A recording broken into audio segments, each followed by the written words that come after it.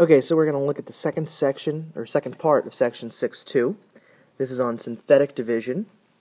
We looked at long division of polynomials already, so now we're going to talk about another way that we can divide, and that is through synthetic division.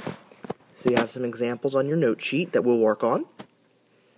And the first one looks like this. So it's 2x cubed minus 13x squared plus 26x minus 24 divided by x minus 4. Now what makes synthetic division a lot nicer than polynomial long division is what we're going to do momentarily is we're going to set this up in such a way that we're not really going to use the variables per se in our problem, as I think that was the one thing that got some people a little confused with polynomial long division, was what to do with all the different variables. So here's how we're going to do this. We're going to make a table. We're going to put in, first, as our headings, all the different parts of the divisor that we have. So x cubed, x squared, x, and then a constant. The next thing we're going to do is we're going to draw two lines. We're going to draw a vertical line in between the last and next to last column, and then a horizontal line down below. This is kind of setting up our division problem. Then we'll put a little box over on the left-hand side. That's going to represent where our divisor goes. Now the next thing we have to do is put in the numbers. So the numbers that we put in are the coefficients, like I pointed out to here, of all the terms of our divisor. So we put in a 2 under the x cubed, a negative 13 under the x squared, a 26 under the x, and then a negative 24 for the constant. The last piece we need to put in is we need to figure out what goes in this box.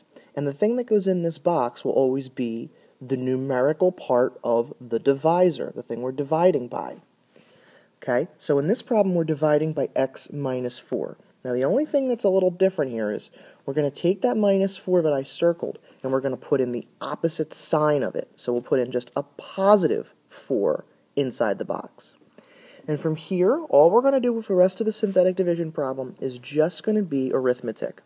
So we'll drop the 2 first. Our first step is always to drop the first number in our table, like I did here in yellow. The next step is we're going to take that 2 and we're going to multiply it by whatever is in our box in the left corner. In this case, it's a 4. So 2 times 4 is 8. The 8 is going to go underneath the next column, right here, underneath the negative 13. Then we add up the two numbers in the column and put it underneath the horizontal line. So we get negative 5. We're going to repeat this process. So we'll take that negative 5 now and multiply it again by the 4 in the box. That's negative 20, and that's what goes underneath the 26. We add, and we get positive 6. We'll do this one more time for the final column. So 6 times 4 is 24, which adds to 0. Okay. Now what you have here is the quotient. But now I need to show you, I'm going to go back a little bit, and show you how we're going to turn this quotient into a new polynomial. What we do is, these three numbers that you see here by the arrow, the 2, the negative 5, and the 6, they are coefficients of the answer. The way we get the answer is, see how we started with an x cubed in the problem originally? We're going to drop 1 degree, and these are going to be the terms of our new polynomial. So instead of x cubed, we have an x squared, an x, and then the constant. The number next to it, over there in the corner, this is the remainder. Okay, so in this case our remainder is 0. So to write our final answer, we'd have 2x squared minus 5x plus 6. Okay, let's try another one. So we have 2x cubed plus 3x squared minus 4x plus 15 divided by x plus 3. So again, we'll set this up. Our table, we have an x cubed, x squared, x, and constant column. Okay, the coefficient for x cubed is 2. The coefficient for x squared is 3. The coefficient for x is negative 4, and then our constant is 15. So that's the numbers that will go in our table. Then we put in our box for our divisor, and in this case we're doing x plus 3. So we put the opposite sign in, so we put in a minus 3. Okay. Now we actually do the division. So we'll drop the 2.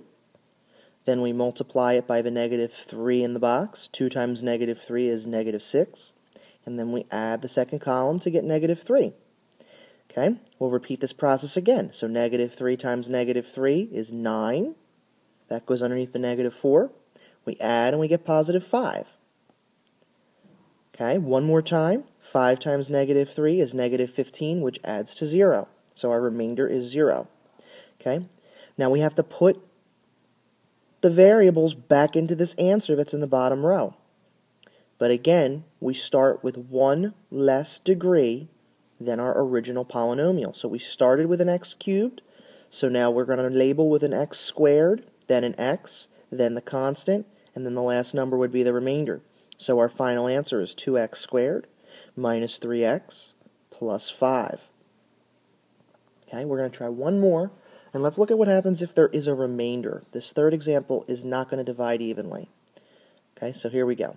We got b cubed minus 4b squared plus b minus 2 divided by b plus 1. Okay, so we'll set everything up. We'll put our numbers in, 1, negative 4, 1, and negative 2. Draw my lines. Okay, inside my divisor, remember we take the opposite of the number. The number is positive 1, so we'll put in a negative 1. Okay, and then from here, it's just arithmetic. So we'll drop the first term. The 1 goes down to the line. We now take that 1, we multiply it by the negative 1, and move it over a column. So the negative 1 goes under the negative 4. That adds to negative 5. And then we repeat this. So if negative 5 times negative 1 is positive 5, that adds to 6. 6 times negative 1 is negative 6. Now look at this last column here. Negative 2 plus negative 6, that's negative 8. We have a remainder here. So, when we go to write our final answer, there's a couple ways we can do it, like we've seen when we did polynomial long division. So the quotient, using these three numbers, will be b squared minus 5b plus 6, and then we can write r negative 8 for the remainder of negative 8. Or if you'd like, remember we talked about the fact that we can put a remainder as a fraction. It can say negative 8 over b plus 1. Okay, so this is just a couple examples of how to use synthetic division. I think with a little bit of practice, you're going to like this a lot better than polynomial long division. So there's some practice problems on the note sheet. Give those a try, and we'll talk about them in class tomorrow, and as well as answer any questions and look at a couple more challenging examples of how synthetic division works. Have a good evening, and I will see you in class tomorrow.